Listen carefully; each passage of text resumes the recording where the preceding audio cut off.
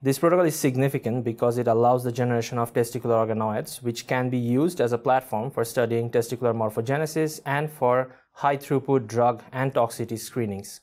The main advantage of this technique is that it is highly reproducible, requires a relatively low number of cells, and can be used to generate a large number of testicular organoids with testis-specific architecture.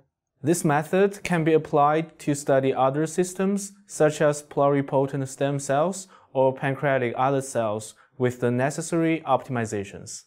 Demonstrating the testicular tissue enzymatic digestion procedure will be Anna Voigt, a PhD student from my laboratory.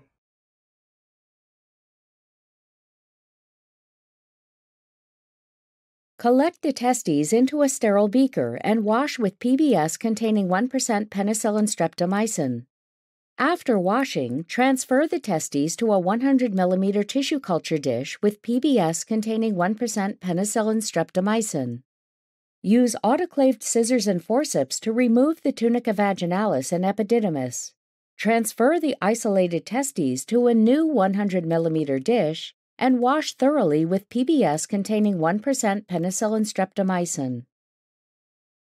Cut the testes along the longitudinal axis directly under the tunica. Then peel the testes out of the tunica using 2 forceps and place it into a new 100 mm dish containing 1 milliliter of DMEM with 1% penicillin streptomycin.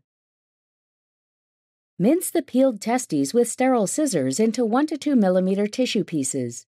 After chopping, use sterile forceps to remove the white fragments of connective tissue.